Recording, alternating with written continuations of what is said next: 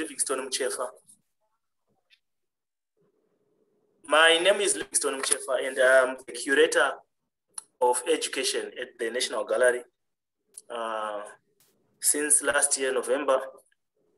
And I'll be hosting you today on behalf of the National Gallery, but not only the National Gallery, but the heritage fraternity as a whole. I'll begin by way of introductions to say I'm hosting three gentlemen today. Unfortunately, it's not gender balanced, but I'm honored to have with me on this platform today Dr. Mamvuto, who is a lecturer, senior lecturer at the University of Zimbabwe in the Department of Art Design and Education. I also have the pleasure to welcome Mr. Plaatje, who is a senior curator of ethnography at the National Museums and Monuments of Zimbabwe. He's based at the Zimbabwe Museums of Human Sciences. And lastly, but not least, let me take this opportunity to introduce Professor Jesmael Mataga, who is the head of School of Heritage Studies at Plaatje University. I don't know if I say it properly. It's quite difficult, but it's in South Africa. So, ladies and gentlemen, today's discussion and our title is we came up with this discussion title on the background that this week we are celebrating International Archives Week, where it's a UNESCO calendar event where heritage institutions and archival institutions must come up with, commemorative events and discussions around issues that are pertinent to their day-to-day activities.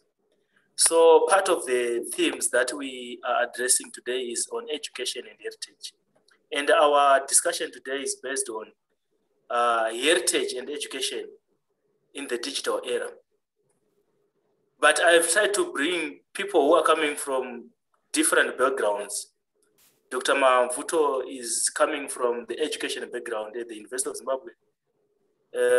Mr. Plaatje is also a practitioner and an ethnographer.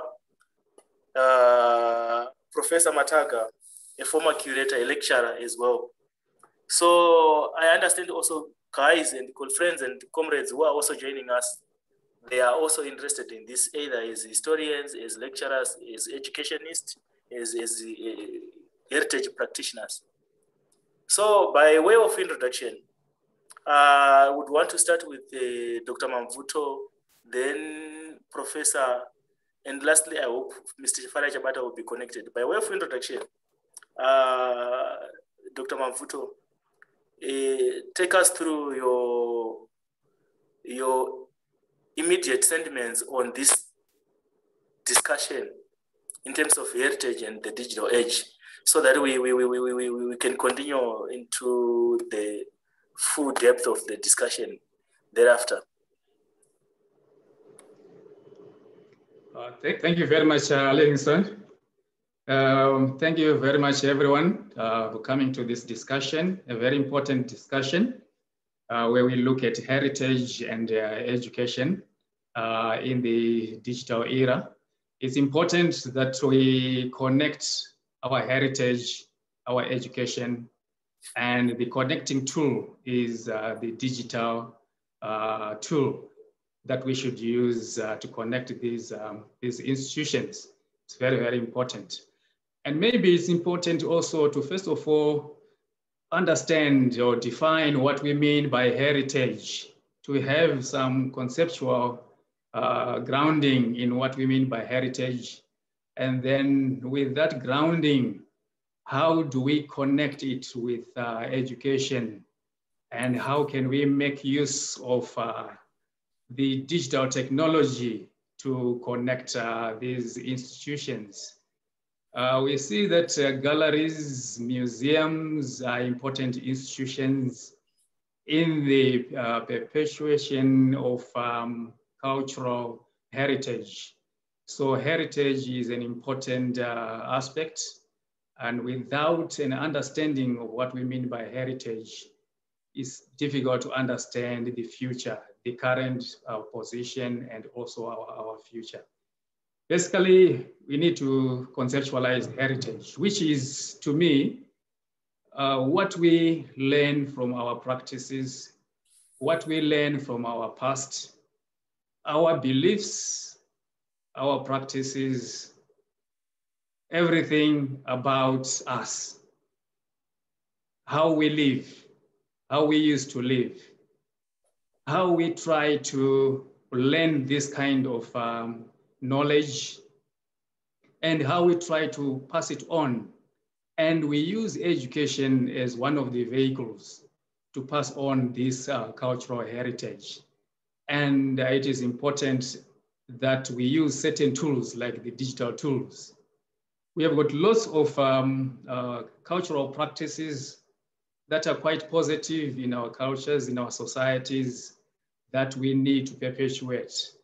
And some of these cultural practices have been going on, have been in our societies for quite some time.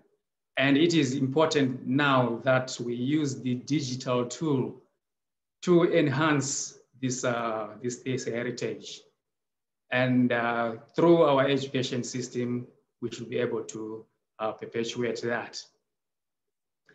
And we see that we have got lots of information that we need to take or to make sure that it reaches a wider audience. And we can only do that. We can only reach this wider audience if we use the digital tool. So it is important that we master the digital tool, we use it efficiently, we use it to reach out to a wider audience. So we are moving from the place-based kind of pedagogy, a place-based methodology, to an online kind of learning, of transmission, so that we are able to reach out to more people. So the digital tool is a very important tool that we can actually use to enhance our transmission of our heritage. And there are a number of platforms, MOOCs, for example, Hangouts on Air, for example, Google+, webinar, and so forth. Those are some of the tools that we can actually use, and we can make our learners, our students in various geographical locations to access what we have in our cultural institutions like galleries and museums. So basically I'm saying, let's make use of the digital tools that we have so that everybody, every corner of the country, every corner of the world can actually access the information that we have from the different societies, from the different cultures. Maybe let me leave this time to other colleagues to come in. Let me continue. Thank you. Yeah. I'm getting you. I'm following. Yeah. Thank you for the nice introduction. And I should hasten to say I had also invited another archivist. Unfortunately, he is in another meeting. I don't know if he's going to join us. By way of introduction, Prof. Mataga, I'm getting to, as you introduce this discussion title, maybe also put into perspective, what really is the digital era? What does it entail? What are the main features of something, or to perfectly agree that this is a digital era? What are the main facets? Thank you.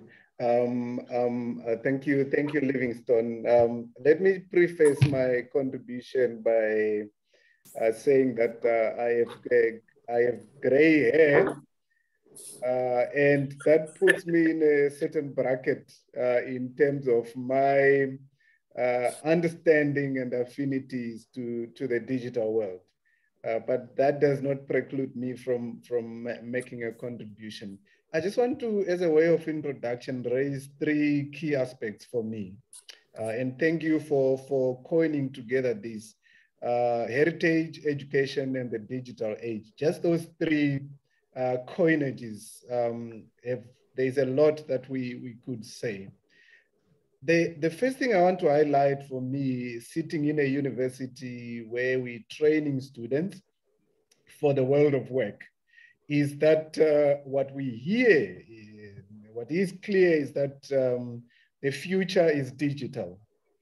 And if you were a doubter like myself and a critique like myself, I think COVID has almost re-emphasized that fact of the future that is digital, and its ramifications on learning, on the world of work or careers, or even the world of living as we engage just as human beings.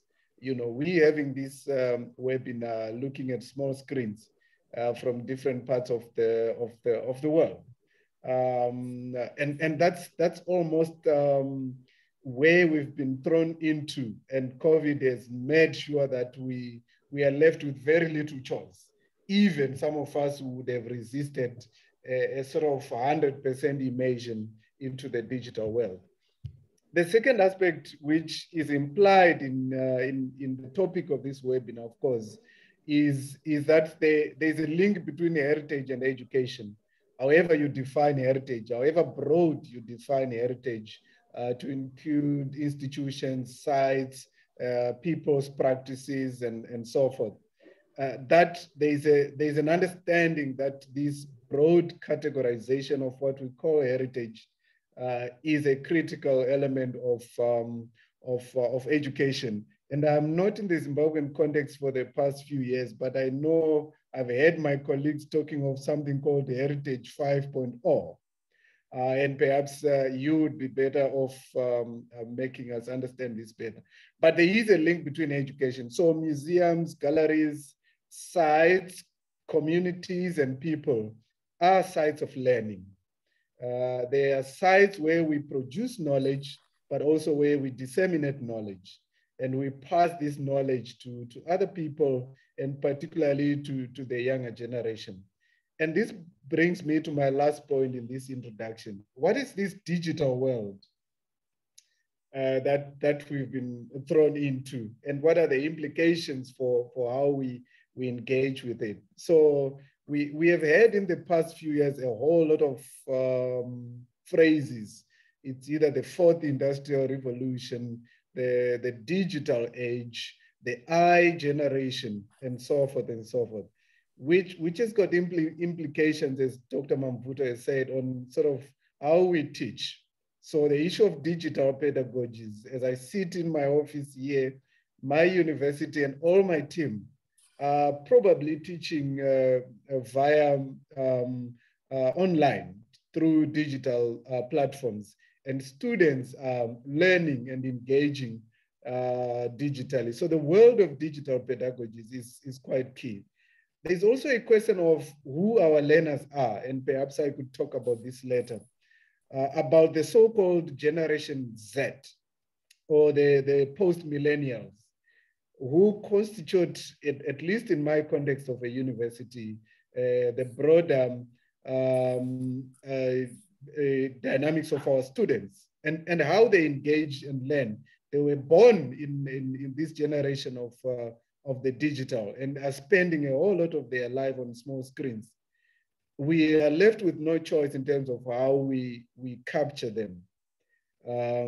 So they learn in certain ways that are different in the ways that I was taught at University of Zimbabwe so many years ago. How does this generation engage? Because if we don't understand that, perhaps our teaching may be more self-referential and not very, very effective. I also want to raise this because, as I said, I'm just a hopeless critic, someone who likes critique.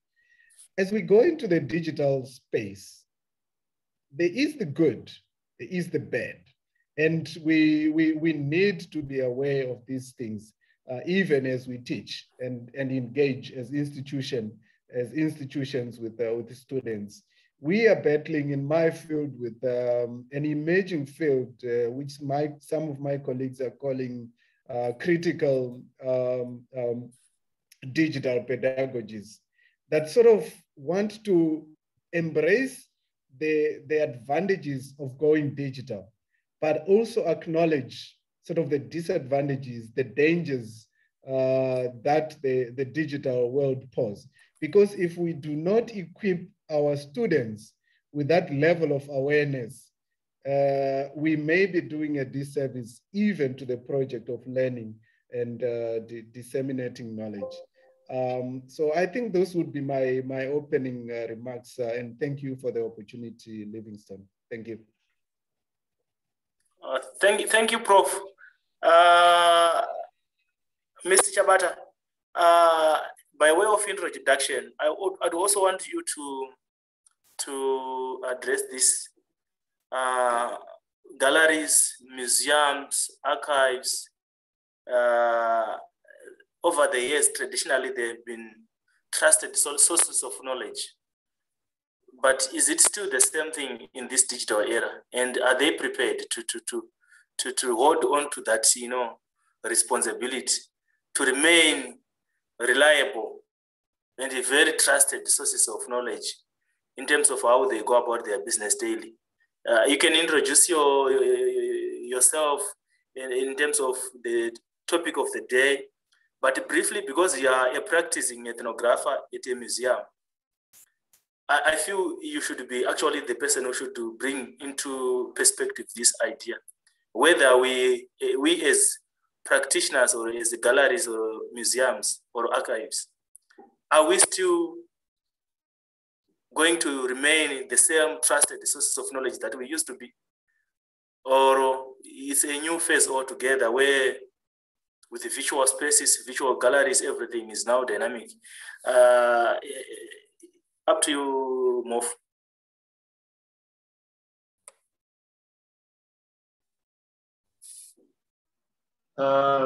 Thank you, Livingstone, and thank you for this opportunity to share. I hope you can hear me now after my roller coaster experience with the digital world.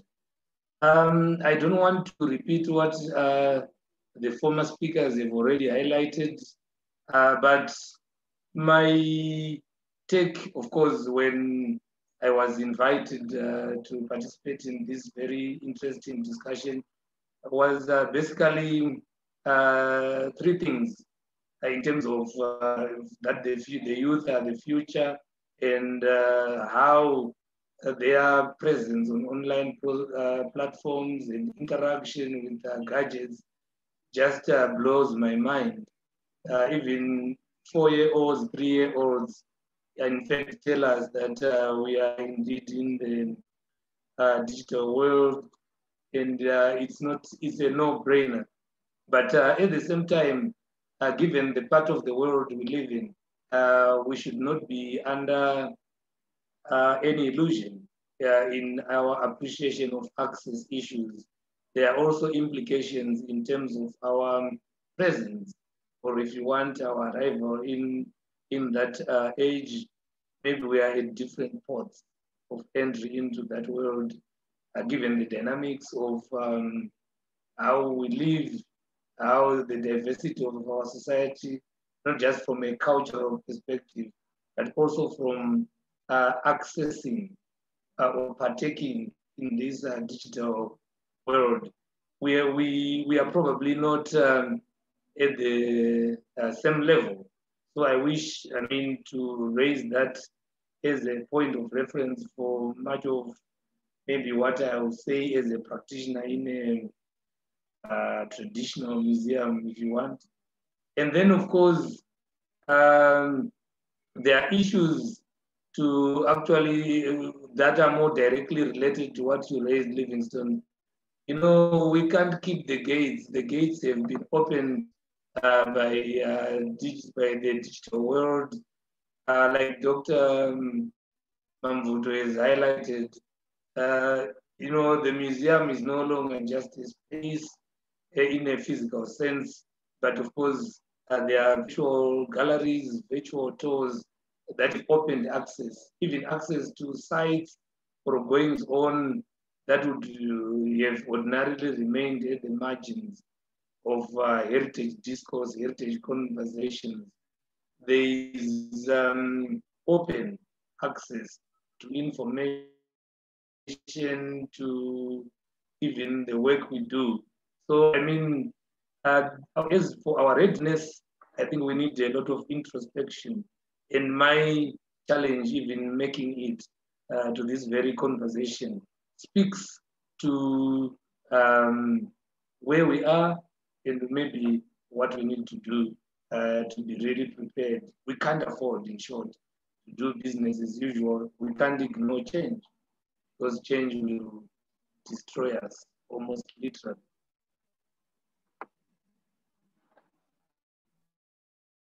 Thank you, Mr. Chabata, for the quite, provocative, remarks. Now, this is my next round, where you three guys, our presenters, right? I will give each one of you to make a full presentation of this topic today, so that everyone else who is on the platform today is able to interrogate, so that we can discuss it further. By way of introduction, we've been trying to focus on key elements of the title, but now you are free to contribute and discuss, and in the manner that you felt is relevant to contribute to this discussion today. I'll start with Dr. Mamvuto, and Prof. Mataga, you'll be the next. Then Mr. Chabata, you'll be the last one. I will not be interjecting in between. If Dr. Mamvuto, you are done, then Prof. Mataga, you are the next. I will only come thereafter. But ladies and gentlemen who are joining us today, if you feel there is an issue that you want this to be discussed, if you have a question, just bring it to the chat table. We can take it and we can direct it if it is meant to be addressed by one of our presenters today. Dr. Mamvuto, up to you.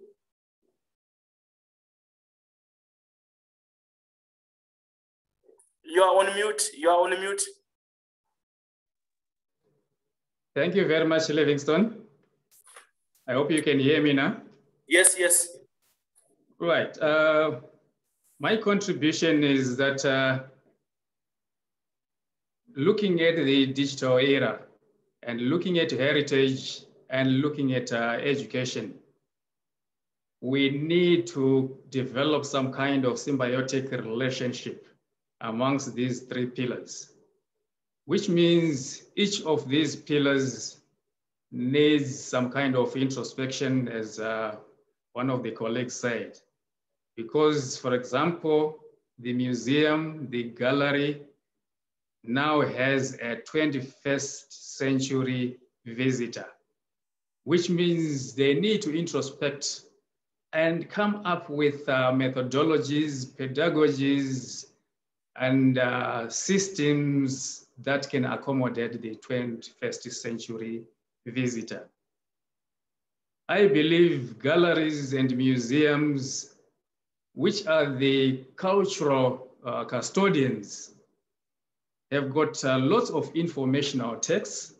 They've got lots of multimedia content, which they can actually package in some form, and through the digital tool, make it accessible to this expanded audience. When I talk about an expanded audience, I'm looking at the school system. I'm looking at institutions that are outside our geographical location.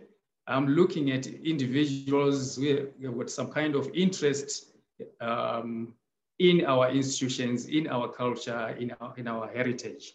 So these institutions, the galleries and museums, need to think carefully and repackage this informational text, and they need to repackage our multimedia content in a form that is accessible to this expanded audience, which means basically they need to reorganize information dissemination strategies that are compliant with the 21st century.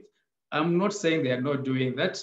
It's just something that I'm suggesting or putting forward so that we think about it.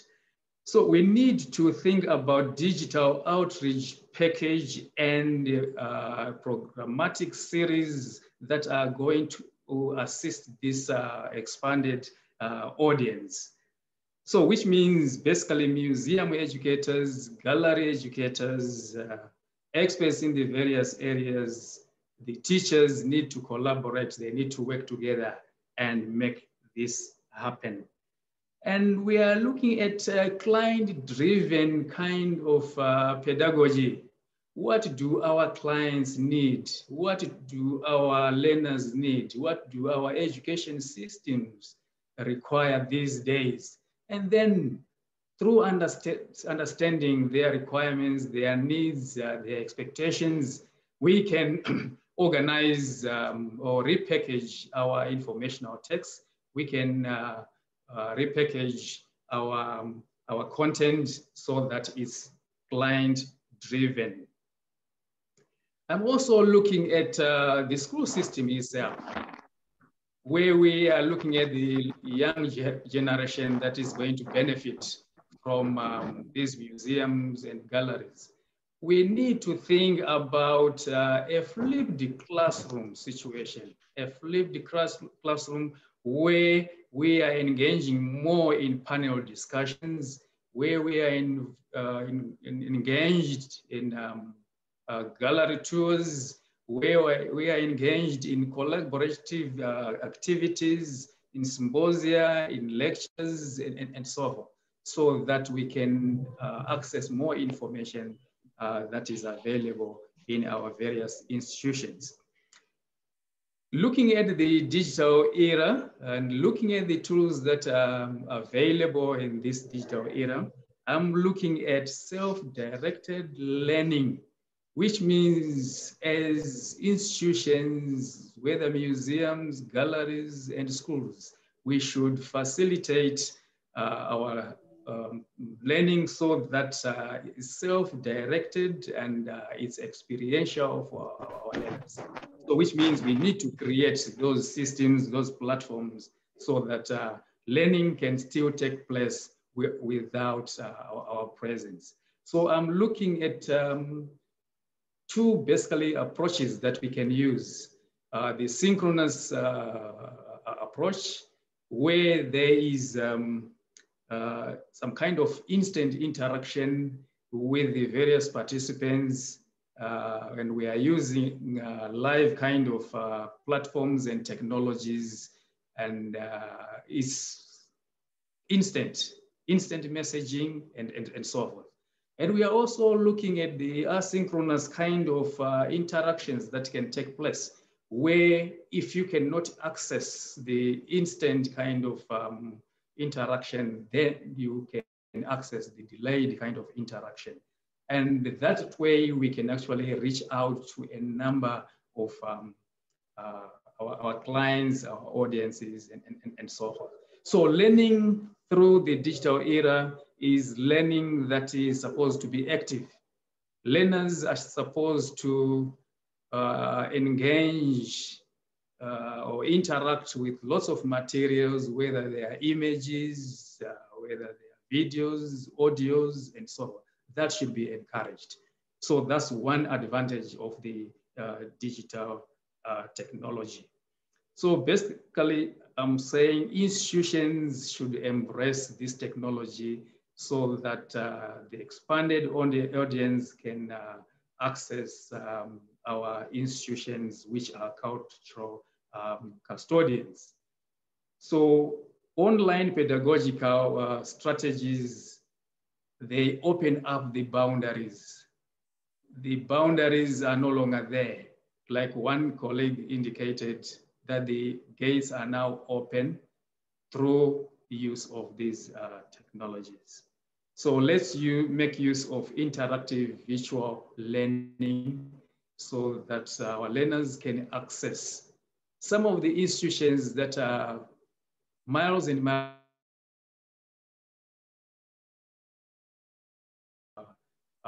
and miles away from us.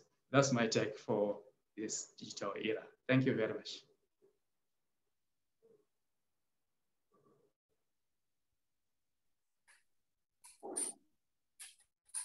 It's me now. Thank you, Dr. Mamvuto, for your thought-provoking intervention. I will be short, and I want to raise a little bit, expand on the 3 points that I raised earlier. The first one will be what I see as the role of heritage in education. And then I'll talk a little bit about the audiences and the sort of the pedagogical opportunities that is presented by these audiences. And then lastly, I'll raise a point of critique and caution. Let me start by talking about heritage and education and why I think the link between the two is critical. Where I am sitting, and I see some of my colleagues who are also in South Africa, I see Dr. Masakure here. We're almost calling it the big D, which is really about decolonization. And in South Africa, beginning from about 2015 and what happened and how this has spread around the world with calls for decolonization, not only of heritage, but also of education. And universities are having to deal with this. If we agree that museums, art galleries, and sites are educational spaces, they also need to consider the process of unraveling themselves. Because look, we all know the history of museums and galleries and archives as sort of product of Euro-American conceptions of modernity. Now, they still play an important role. And I think the strategy of having heritage as sort of that which underpins educational processes, and here with any discipline at all. If you're teaching students science, if you're teaching students medical sciences, if you're teaching sociologists, if you're teaching marketers and heritage and business people and accountants, the idea of underlining those processes with heritage is quite inviting as a strategy for decolonizing all these professions, particularly in Africa. So I see really the linking of heritage and education as an important aspect or a moment through which we can further address undoing the damages of sort of colonial processes that marginalized other forms of knowledges and other practices. And that even in teaching our students, we need to make them fully aware of some of these challenges. So I think there's that link between heritage and education, and underlying in any educational processes with the idea of heritage is quite interesting. Of course, the challenge there always is which heritage and whose heritage, because there is a potential that heritage becomes a political field where you then have narrow conceptions that are meant to further certain political ideals. But the idea on its own is quite interesting. The second point is about our audiences. And I touched on this a little bit easier. I just want to give you a few statistics that I got. The so-called Generation Z, who were born after the 90s, constitute the largest demographics of our students currently. And the statistics show that most of these students get their first device at an average age of 8 to 10 years, much less actually, in my experience. they grow up in sort of hyper-connected worlds, and their access to smartphones and apps and tabs and the internet is relatively higher than any other generation. They spend an average of about 3 hours a day on a device. And I think with COVID and teaching online, these hours are actually much more. For me, this has got implications on how we teach and how we should teach. The first thing is, as a lecturer, as a curator, you are not this, you're not the sole reservoir of knowledge, because knowledge and content is abundant now. All a student needs to do is to go online, and they can get much better content than you can deliver as a professor. So Google has got much more content than I have in my head.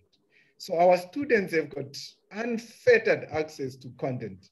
So if you decide to teach the way we were taught, where you stand up in class and you are the knowledgeable one, and you're downloading all this data and the information to students who you assume don't know anything. In this day and age, that's redundant, because it's most likely that the students have read and may know much more than you do. That also poses a challenge, which I'll raise the other on the other side. So what we have also seen is that because of the overabundance of information, the students almost get fatigued, and they digest information in smaller bits rather than in larger bits. So they would rather read a short blog, or go on Facebook and read a summary, or go on Twitter and read also the bits, smaller bits of information that they have to digest. And of course, now the aspect of being digitally savvy is almost a requirement, because even as they transition to the world of work, those skills are required, regardless of whatever profession you are going into. So in universities, we have thrust ourselves into the digital world through apps, what we call learner management systems, which are rather flexible. They increase access. Students can engage with the learning material at their own time, and that's an advantage. We work with simulations in virtual spaces. We sort of prick the creative juices of our students by asking them to, if I used to request a student to give me a written assignment, I'm asking them to do a video assignment, a multimedia video response to a question. In this way, they are honing in their skills for research, but they're also honing in their skills for making multimedia products, which prepares them better for the world of work. So it's all these interesting things that the digital world gives to all of us. And as museums, as archives, as heritage spaces, we have a role to play in education. We have to go into this. My last point is about sounding a caution. How do we engage with the digital world? Because the digital world is a big space, which comes with challenges also. And I'll raise just a few of them. Firstly, in our context, there's a big issue around digital inequalities. I don't know where you are. Where I am, most of our students come from relatively impoverished backgrounds. So their access to data or to equipment is sometimes very difficult. And as we do this online thing, we want to make sure that we mitigate against this. Otherwise, we will reproduce the social inequalities that are still on the ground. How are we taking along a student in Uzumba Maramba Pungwe as we do this? The same way we are taking a student who stays in Mount Pleasant.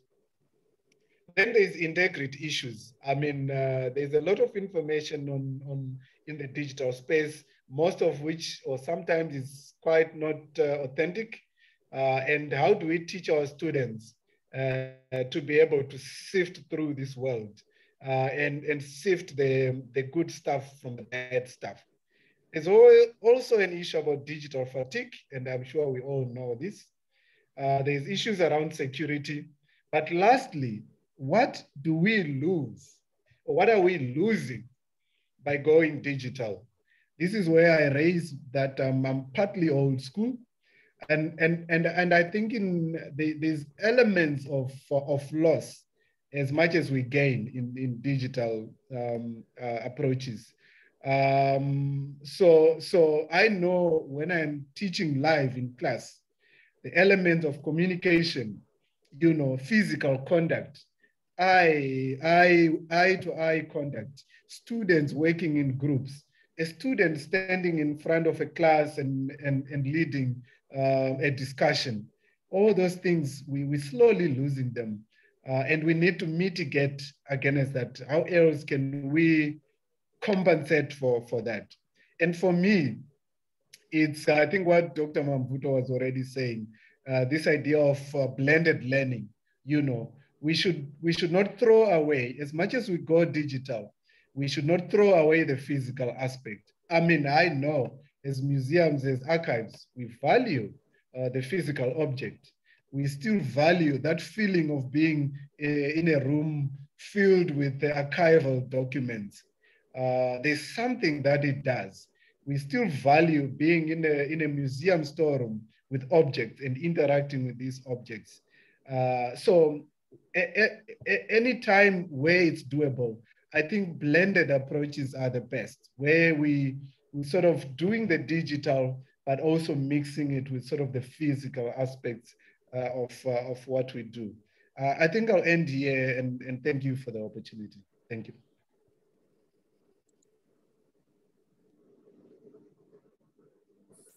Mr. Chabata.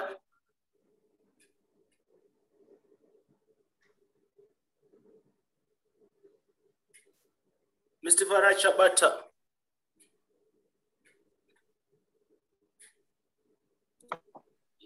Hello? Yes, please. It's your turn now. Yeah, I hope you can hear me. I can't see myself. No problem. Okay. You know, very interesting issues there raised by my colleagues. I will be very brief indeed. I mean, much more brief than Prof. You know, as I highlighted at the beginning, I hope you are still with me. Hello? Yes, we are getting you. Hello? You are loud and clear. Okay. So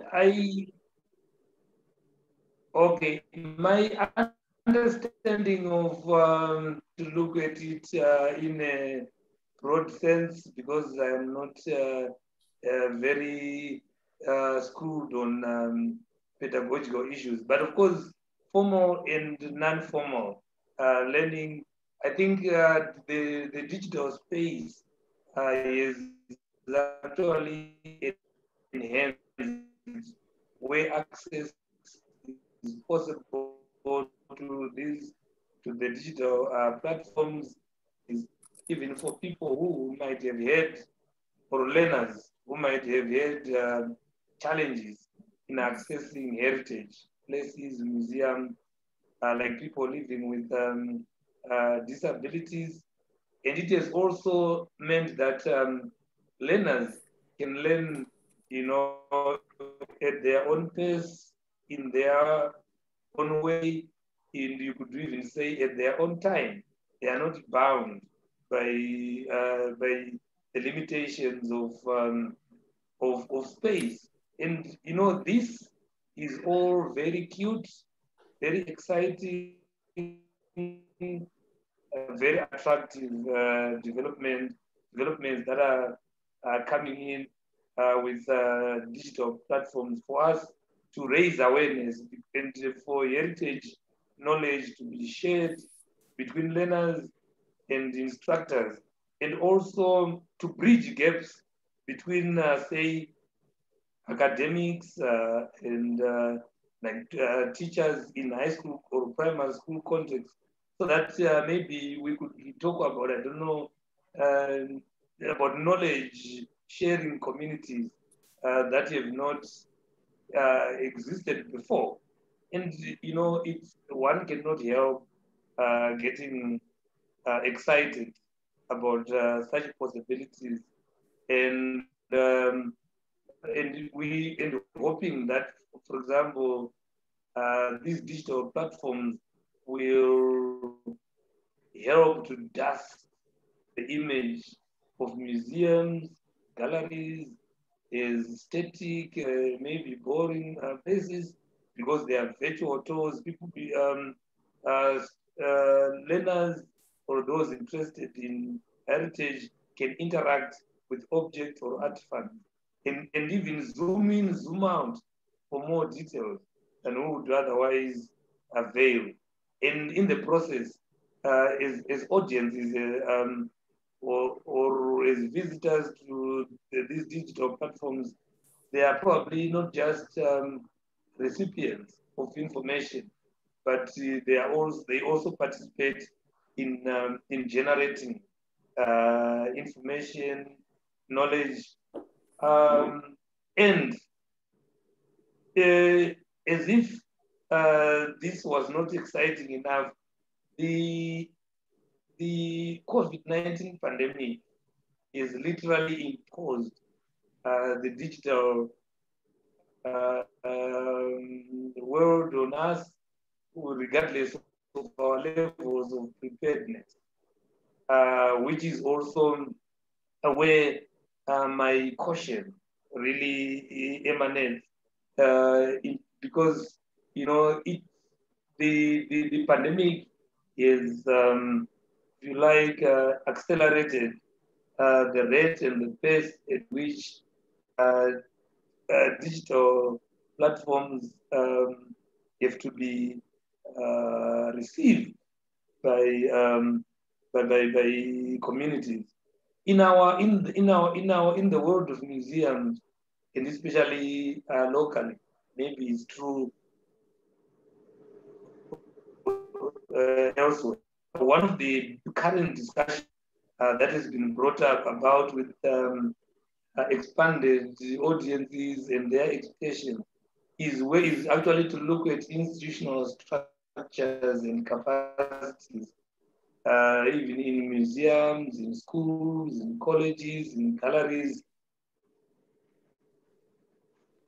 whether they are still compliant is defined not just by acts of parliament and statutes, but also by a very informed, a very demanding, if you want, audience.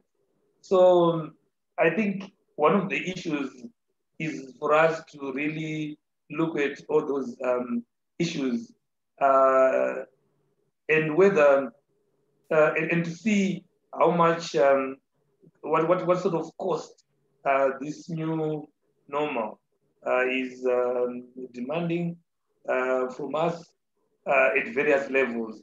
I know Prof raised the issues of fatigue, but there are also issues of unfettered access and how these then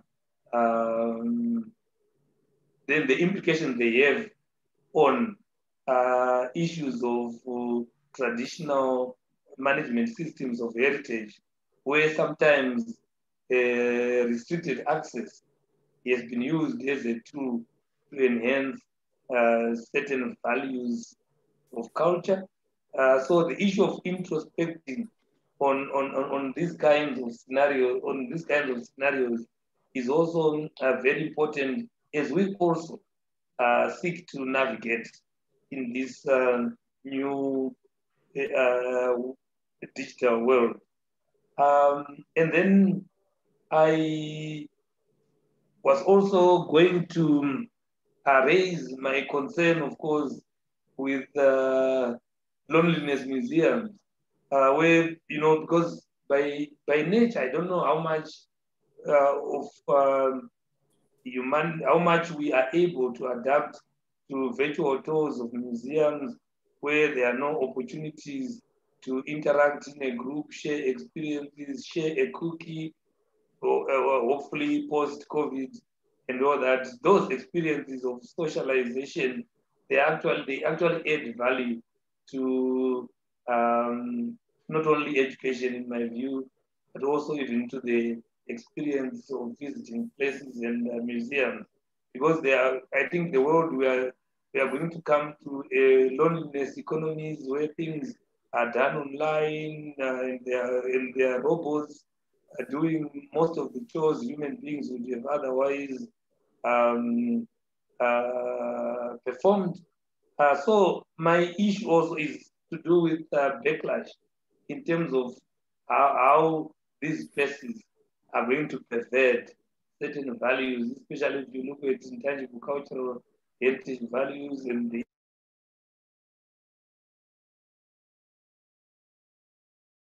then all this, really need us to not just approach this change in a haphazard manner.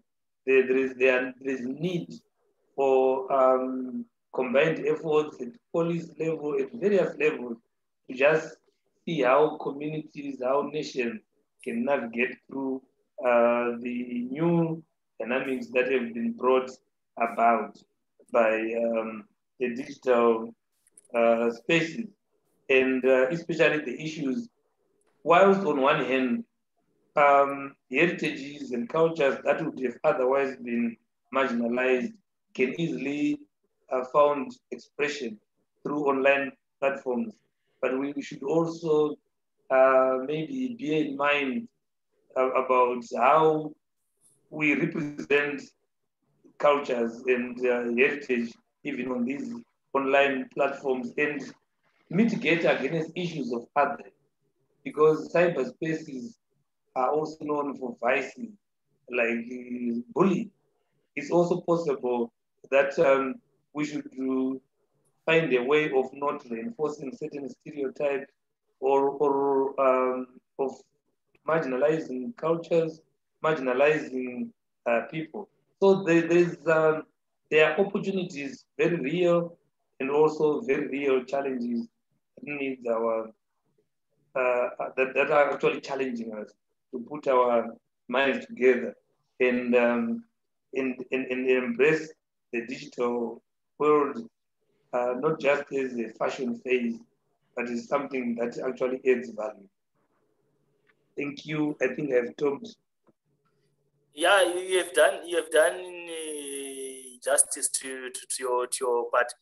But if you feel you have got a question, please just drop it to the box or raise your hand. I can pick you before we round up. There is something that I've picked from all the presenters. Dr. Mamvuto has been talking of an interactive, approach to learning. Same with Prof. You have been saying these days it's very difficult to think, being the lecturer or being the professor, you might know it all because of this access to information. But coming back to what Chabata has just said, being practitioners, being maybe a lecturer, being a curator, being an archivist, doesn't also mean that you are a digital expert. How do we make the two speak to each other? Because some of the challenges that we might find in terms of our expectation, in terms of presentation of this heritage, or in terms of even learning style in a digital era. What if I'm of the old school and it's actually part of my responsibility? How do we converge? How do we utilize? How do we write? How do we overcome that kind of a challenge?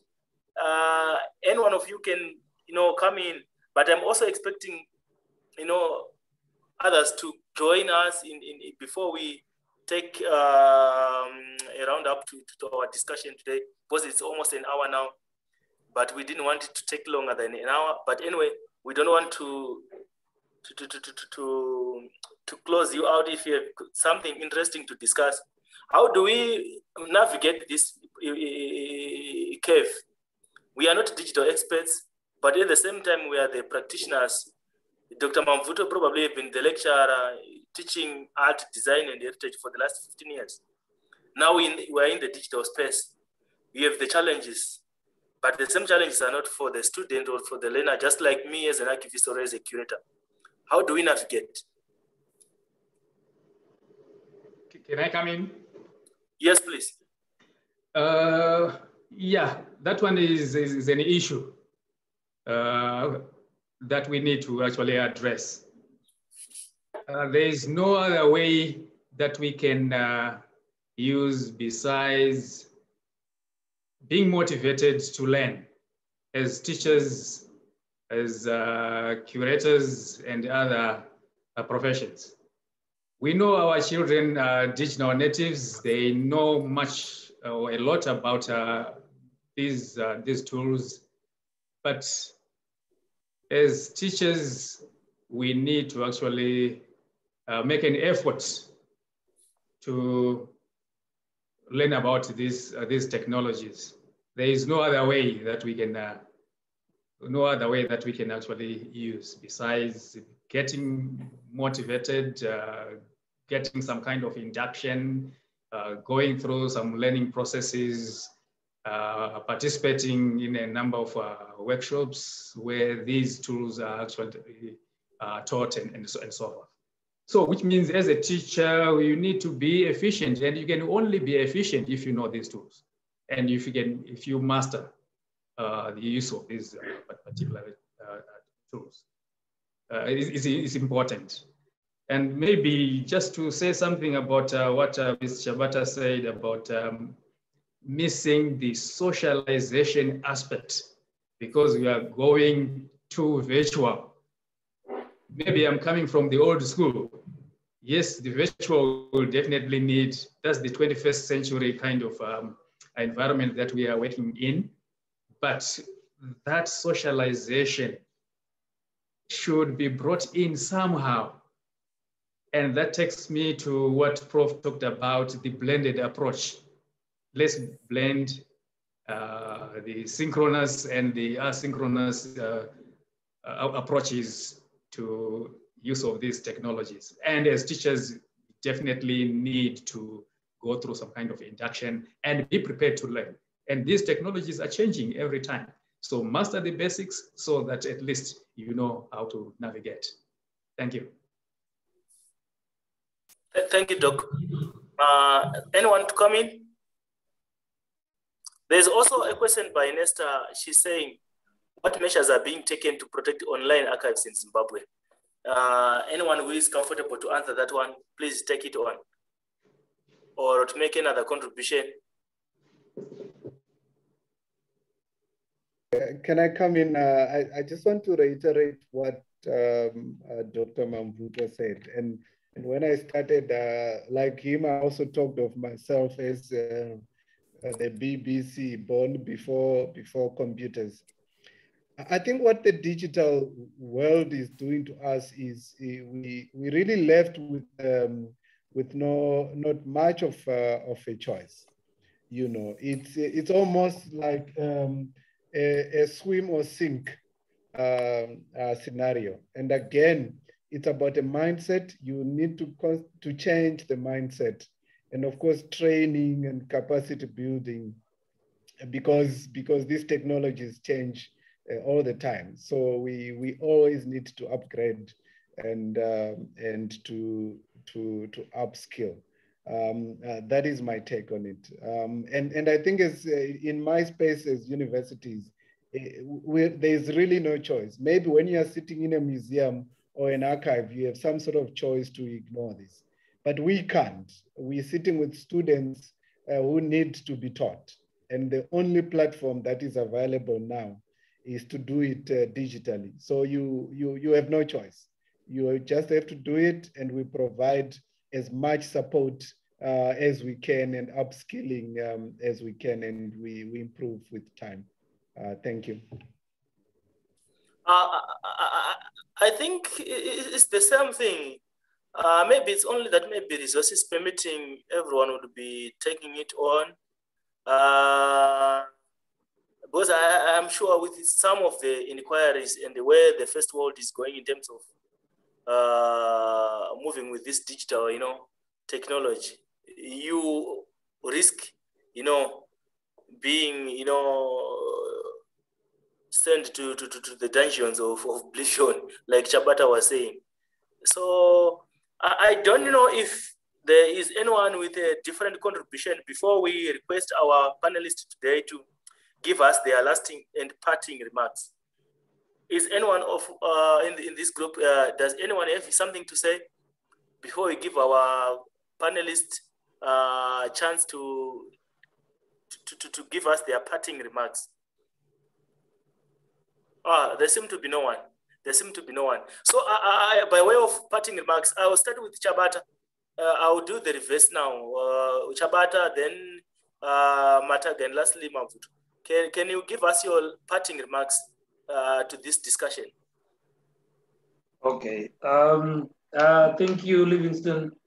My parting remarks is just my personal wish. I am just hoping, because I have no answers for that, that the digital platform, and as we use the combined approach, will allow the social processes and the innovativeness that created the very heritage we wish to teach and present are not amputated, by the change that has been brought on us and even aggravated at an unprecedented pace by the outbreak of the COVID pandemic.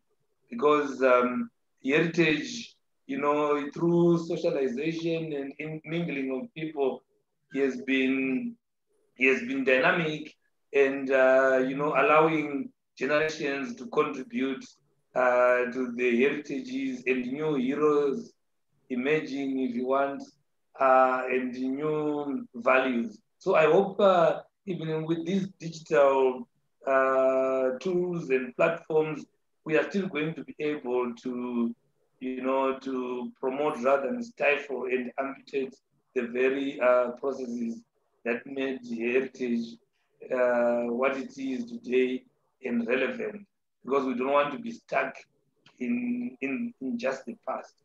We also want the heritage to be for everyday people, even in the digital world. Thank you. Prof. Mataga. Thank you. My parting remarks really, as you could perhaps pick up from my presentation, I'm a firm believer in the project of decolonization. And I really like the idea of underlying processes of education with heritage, and I think that's the way to go. We are thrust in a moment where we have to engage with the digital world, but we should engage with it from a well-informed position, a well-capacitated position, and be able to give our students the critical skills to sift what is good and what is not good. And then they prepare themselves adequately for the world of work. But thank you, Livingstone. Mamvuto there. Thank you, Livingstone. My parting remarks are that I'm calling for more collaboration between our educational institutions, and I'm looking at boundaries that are now blurred. So let's capitalize on that and then engage each other.